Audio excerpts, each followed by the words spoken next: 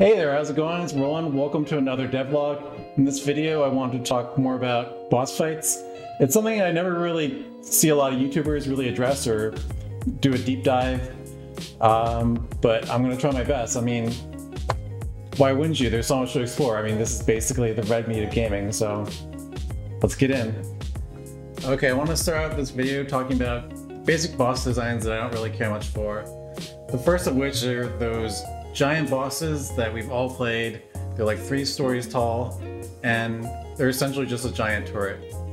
I mean, this was pretty notorious back in the NES days where you had a lot of graphical limitations, but you still kind of see it today, you know, and it's like the most anticlimactic thing ever. The second of which is kiting. It's basically when you have an enemy or a boss or someone and they just follow you around. They have no real sense of agency or ground tactical game. The third thing are environmental triggers.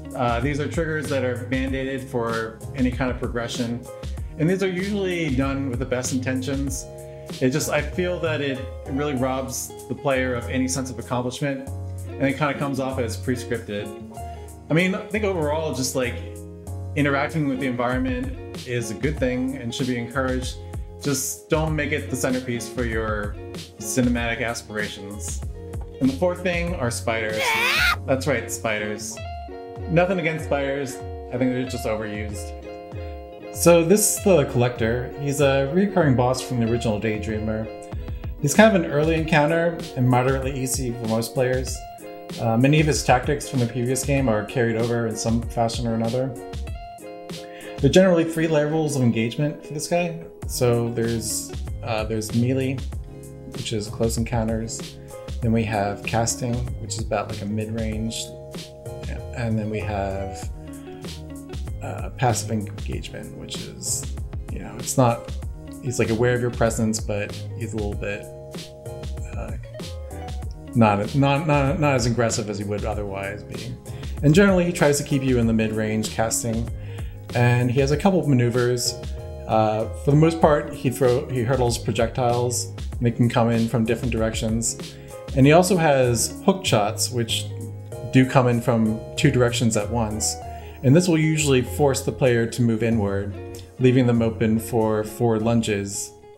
So usually the player will have, you know, 1 of 2 strategies moving forward.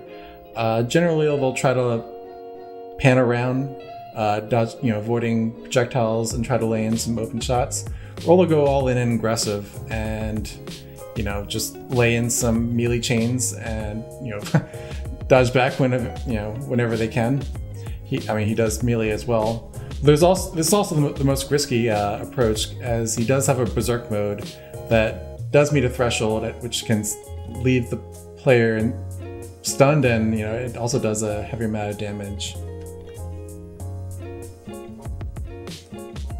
So, to talk about his movement has some mild kiting. I mean, you know, every enemy has that to some extent. He'll always try to keep the player in his general direction, pivoting when needed. The player gets 2 out of his line of sight. He has this like Bowser thwomp he does. And this other attack that I've been working on, it's not really been that developed, but he will expel his stomach from time to time. The general idea behind this was it'll do some sort of lingering acid damage if the player runs over it.